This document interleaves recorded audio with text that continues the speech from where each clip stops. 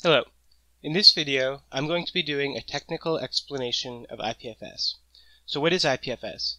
IPFS is a distributed system for storing and accessing files, websites, applications, and data. What's different about IPFS versus more commonly used internet protocols is that it uses content addressing instead of location addressing. So for an example of location addressing, we have this URL here. And to get this page, we would resolve this domain name with DNS, so we're resolving a location, and then based on this location address, we would get this page about aardvarks. So what's different about IPFS is instead of having a location-based address, you can take your page about aardvarks and create a content address, which is with this content identifier, which is effectively a hash that represents your data, and then you can share this content identifier and distribute this page peer-to-peer. So how is this done?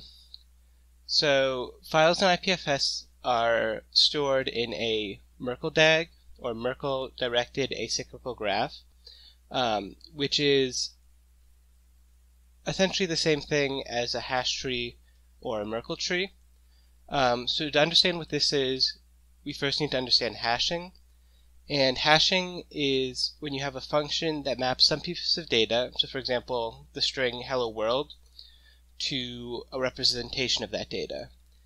And for our purposes, our hash functions need to have these characteristics. They're deterministic, which means the same input message always returns the exactly the same output hash. They're uncorrelated, so a small change in the message should generate a completely different hash. They're unique. It's infeasible to generate the same hash from two different messages. And it's one way. It's infeasible to guess or calculate the input message from its hash. And so what's being done with this Merkle DAG is that we take blocks of data from our file, and then we can hash that data, and then store that hash in another block of data, and then take a hash of that block with the hashes in it, make a new block, and then we can construct a tree like this.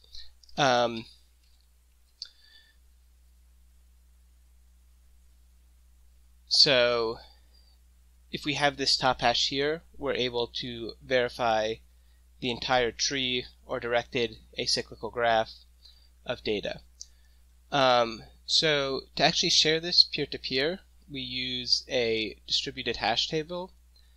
So IPFS uses an algorithm called Kademlia for its distributed hash table, which has been around a while, and you can read about it on Wikipedia.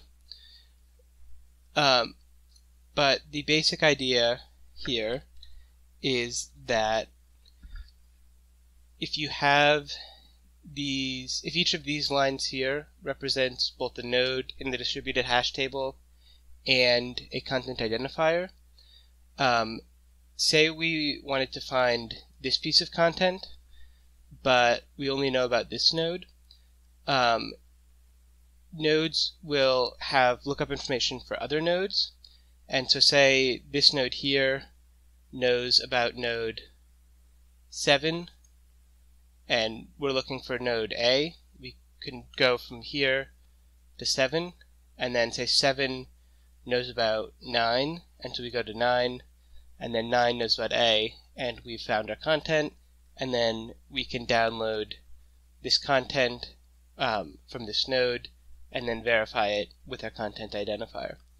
And then this lookup is O of log n, and that's because these content identifiers can be thought of as a ordered list, and we can search through an ordered list by approaching the piece of content we're looking for in a greedy fashion. So if we're looking for A, we can go from 0 to the midpoint of 7, and then the midpoint of these two, and then the midpoint coming back, and then finally find our content.